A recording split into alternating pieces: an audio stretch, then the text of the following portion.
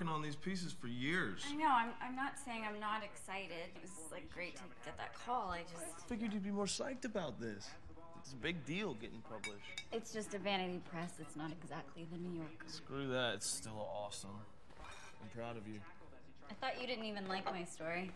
I like you. Hey, babe, can you grab my phone? Yeah.